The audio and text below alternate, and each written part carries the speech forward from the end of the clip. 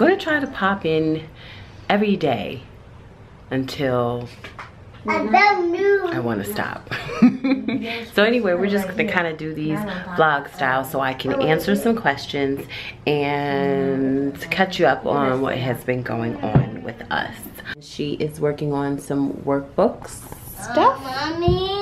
So today, I think the question that I'm going to answer is how they complete their worksheets on the iPad. I get this question quite a lot, and I meant to do this a little bit earlier, but just life has been crazy lately.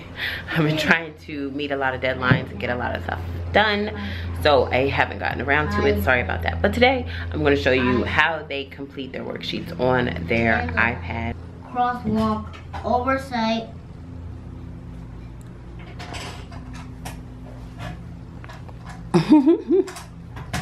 We also bought her dollhouse out here to keep her occupied in between her lessons. So she won't go. I'm down the bathtub. I put this up, you guys, over here, and actually stocked it with some supplies. This is supposed to be keeping track of their reading.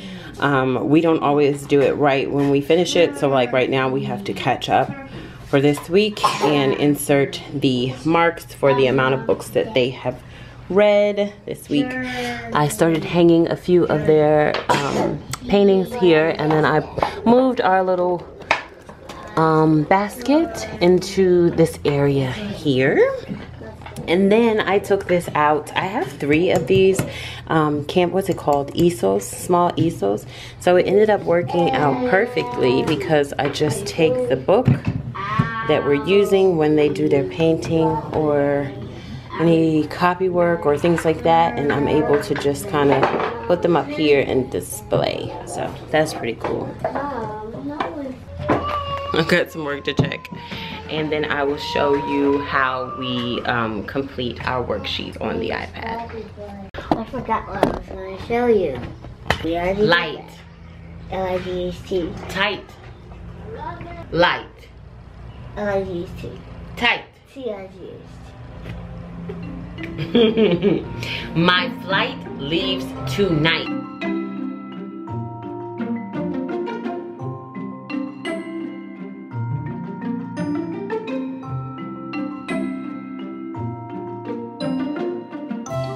Okay, so we got through a little bit of our language arts lesson, and we are now going to talk about how they fill out their worksheets on their iPad. It's pretty straightforward and simple. So I just have my iPad out, and I've got lots of iPad pens that we use when we're filling out our worksheets on our iPad.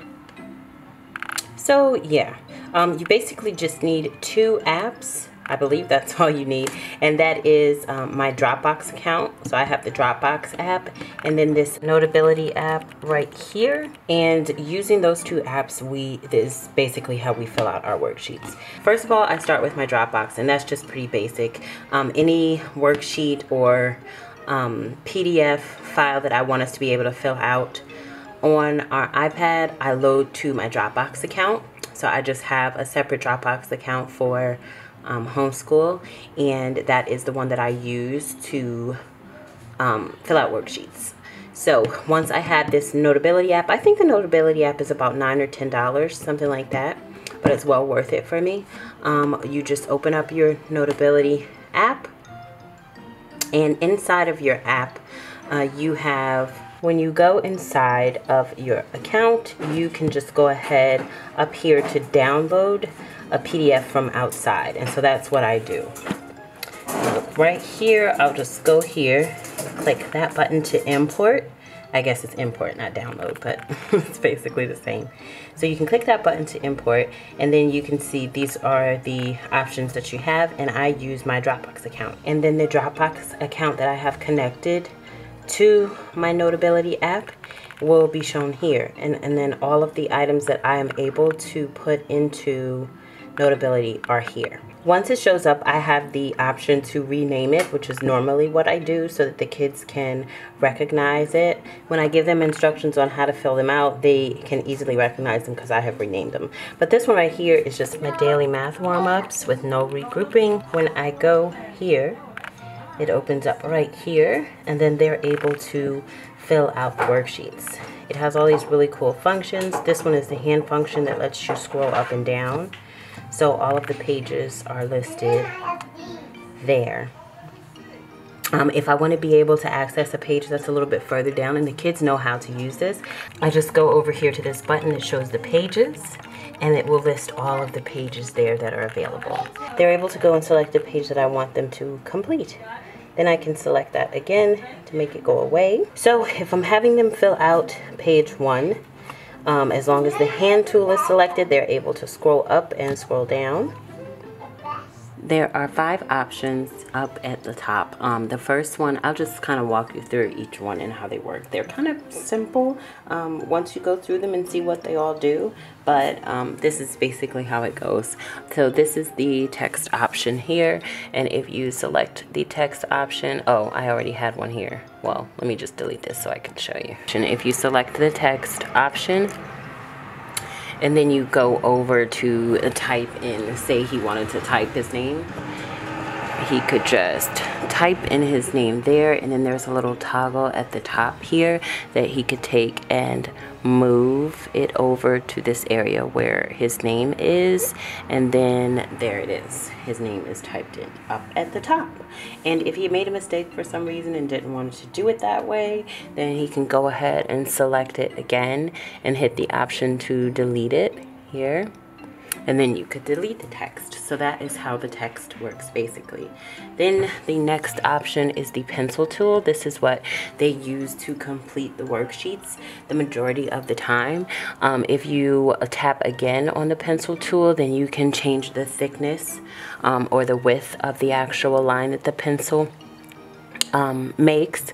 Normally my older son uses the smaller pencil there, and then you can also change the colors that they write in, and I just let them write in whatever color they want to, except for red, because I use red when I am correcting their work.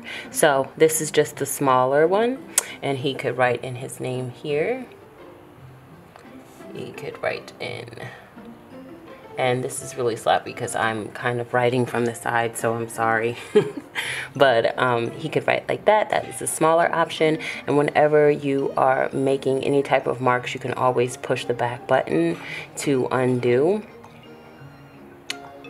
And it will undo each mark one at a time. Or you could go and select the 4th option here, which is the eraser. And you can erase all around it, which is really, really cool because you can't erase the wrong thing by accident. So you can erase all around it, and there you go. Voila. It's erased. So if we go back to the pencil tool, I can choose to make a thicker mark as well. And I could write really big if I wanted to. Obviously, that's not going to be a good option, but it's possible, and it depends on what type of worksheet you're filling out. So yeah, it works. I can go ahead and erase that again like that. Another cool thing that I didn't even realize you could do until my boys actually showed me was if you are, I'll just use a different color this time just for fun, and I'll use a slightly smaller size just for fun, and I will put in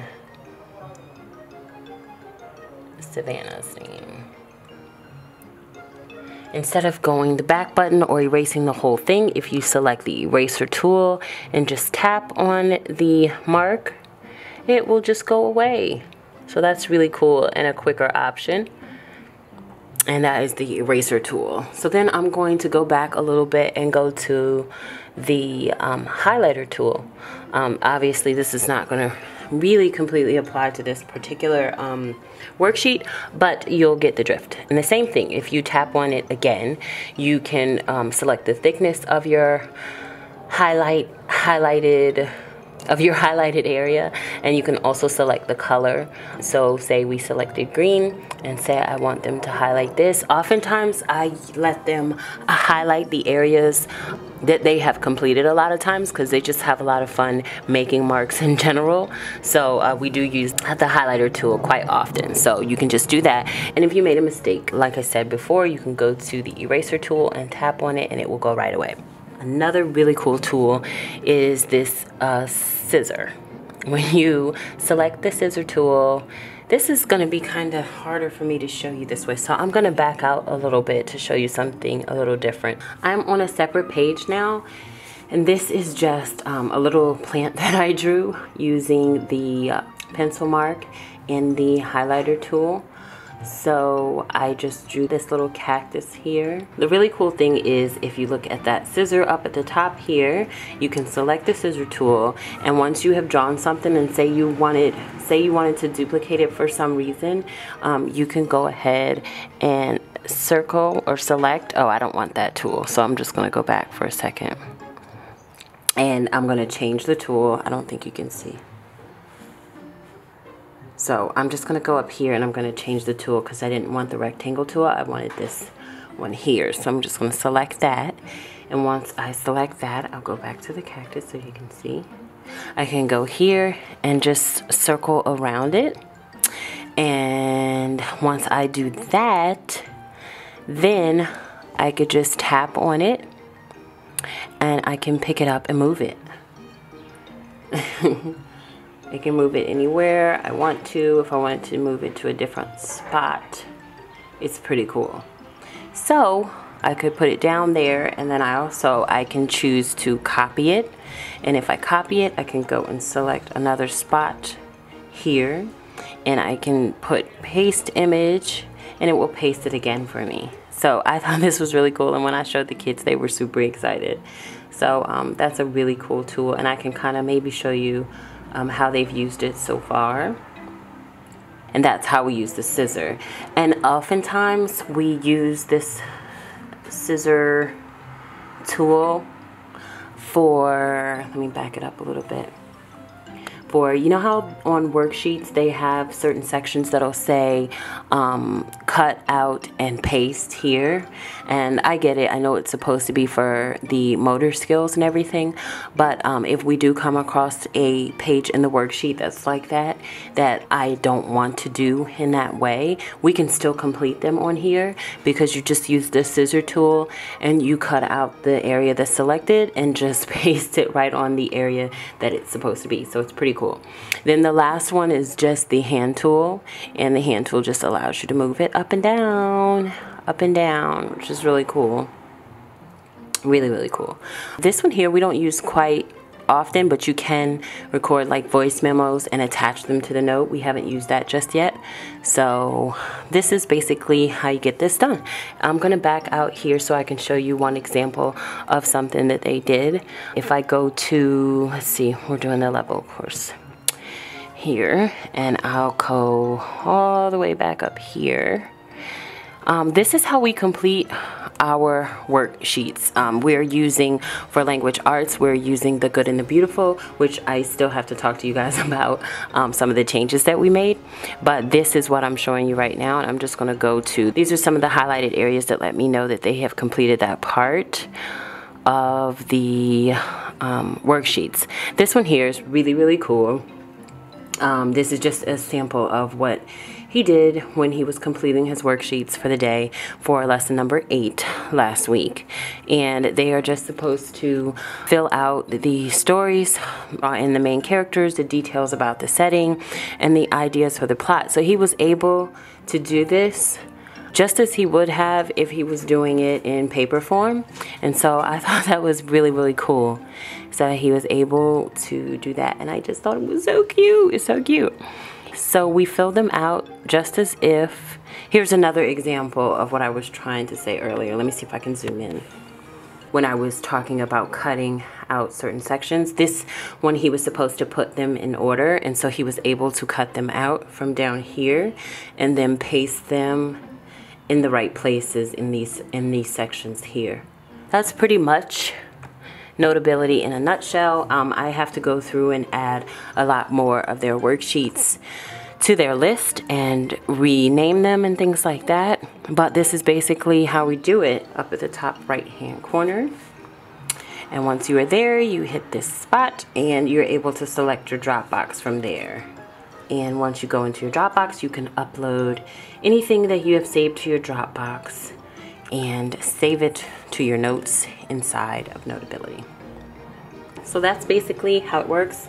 This is how they fill out their worksheets on their iPad, and we love it like this. Sometimes we do the worksheets in physical format, but most of the time we don't, because I'm trying to be a little bit nicer to the G's, and this just works really well for us because I don't have to be concerned with printing things out.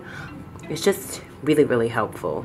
So I love it. And again, the 2 apps that you need for that are Dropbox and Notability. And you just need, I don't even think you need the Dropbox app. I think you just need to be able to link your Notability account to your Dropbox account, and then you'll be able to load them. So that is how we do that, and I hope that's helpful. Please let me know if you have any questions, and I'll try my best to answer them. It's pretty straightforward and simple, not too fancy, and hopefully that helps. So I will see you guys in our next video.